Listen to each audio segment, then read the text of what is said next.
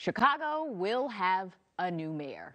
April 4th, voters heading back to the polls for a runoff election. And here to talk about where things went wrong for the 7 hopefuls who didn't make it and looking ahead to what's next for the final 2 standing, Tonia Hill, journalist for the Tribe, and Jacoby Cochran, host of City Cast Chicago.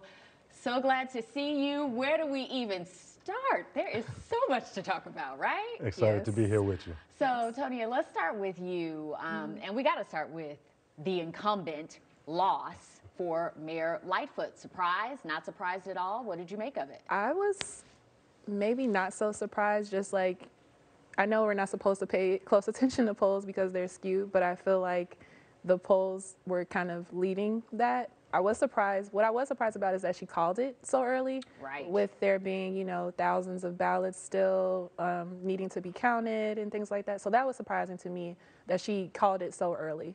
But seeing Brandon Johnson kind of surge, you know, from the start of this year to now has been kind of remarkable to see. Yeah, he surged at just the right time. Jacoby, what do you think went wrong with Lori Lightfoot when you look at 4 years ago, she won in the runoff against Preckwinkle. She won every ward in Chicago.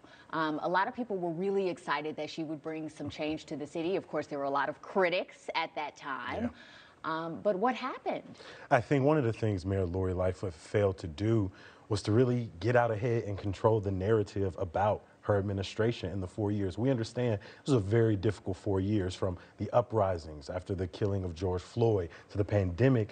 Every mayor, every governor across America had a really hard challenge ahead of them. And unfortunately, Mayor Lightfoot just couldn't keep sort of good faith with the majority of Chicagoans.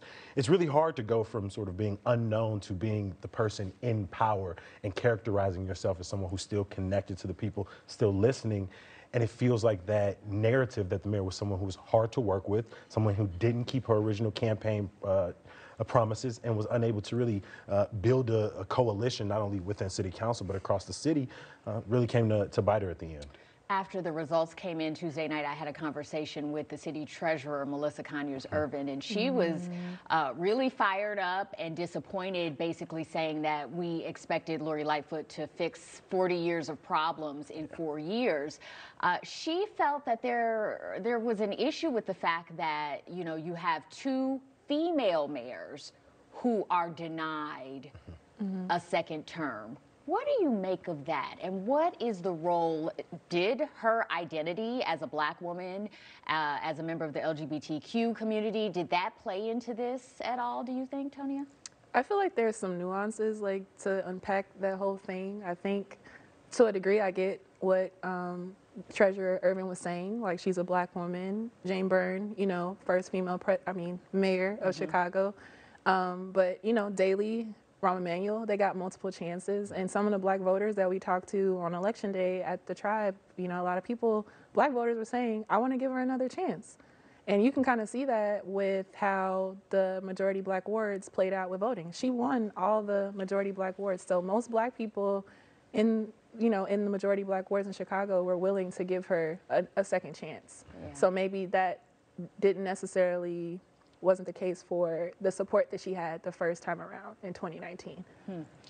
Okay, so now we have a matchup of Paul Vallis and Brandon Johnson. I know Tonia said, referenced Brandon Johnson's remarkable rise from relatively unknown to go ahead and capture the 2nd seat. A lot of people know Paul Vallis. He was former CPS CEO. He has run for office many, many times. What kind of campaign do you expect from him, Jacoby? I honestly think he'll stick to the campaign tack that he has thus far. He's made public safety, and particularly public safety that centers police in the conversation, sort of been his bread and butter. And when you look at the breakdown of the way wards and precincts voted, you saw that a lot of individuals on the northwest side of the city, the southwest, southeast, places where you see individuals being more supportive of police and police policy in this city, sort of concentrated. You see Paul Vallis winning there, and it's a likelihood that he's going to stay there. But you did see in his speech, sort of after he was named the lead vote getter, that he is trying to paint himself as a more moderate Democrat by focusing on things like LGBTQ rights, the empowerment of women, that he wants to talk with communities.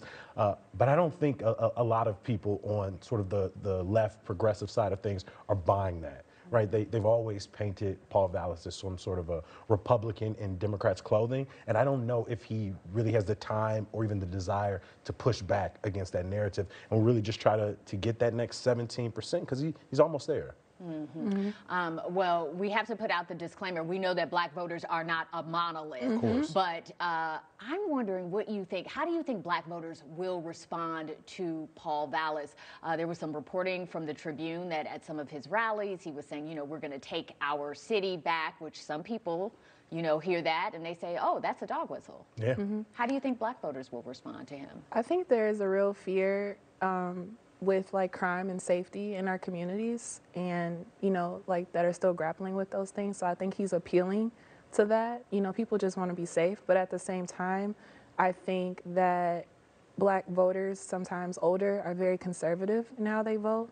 Some of them like really were supportive of Willie Wilson, for example. So I think those two camps of him, like black conservatives, are kind of will align themselves with like Paul Vallis, or even the voters who supported Willie Wilson. Like, will they come and now move on to Paul Vallis because Willie Wilson and Paul Vallis, you know, have a friendship and a history? And that's where we have to get into this conversation about endorsements, because I think when you have this many candidates in the first round of the race, each picking up thousands of votes, who they tell their supporters to go ahead and support will matter in this next round. Willie Wilson, what about Lori Lightfoot? Exactly. What about Jesus Chuy Garcia? Where do you think people will line up, whether it's behind Vallis or Johnson, or perhaps not at all? That's very interesting. I imagine a few people will probably keep their cards close to their chest. When you think about Governor Pritzker, he's been very hushed throughout this process. When you start thinking about some of those other candidates who fell off, you already see Jamal Green trying to leverage his momentum to see who's going to call me, who's going to be the person to get my endorsement. And when you look at a lot of those wards that Lori Lightfoot won, Brandon Johnson was running second. And so will she in many ways sort of look back at those wards and say, well, it seems that this is maybe where the people favor second? Or will she consider how she sort of came at both of these candidates throughout the process? Because she did not pull punches. That's a good point. And in a lot of the wards where Jesus Chuy Garcia, the congressperson, won, a lot of those second place votes went to Paul Vallis. And so those endorsements will mean a lot moving forward, because name recognition matters. I know a lot of people in my own family who said, honestly, I don't know who's running. I don't plan on voting until there's a runoff.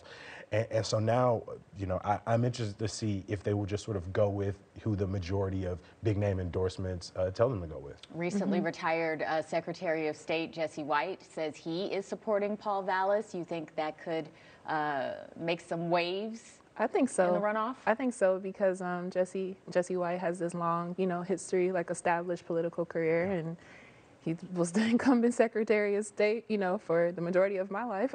So the most liked politician in Illinois for the majority of our lives, apparently. So I see his endorsement meaning taking some weight, for sure. Last thing, Jacoby, really quickly, what does Brandon Johnson have to do to capture enough votes to surpass Paul Vallis, do you think? I think, one, he has to continue with the nuance that he's provided already in his campaign.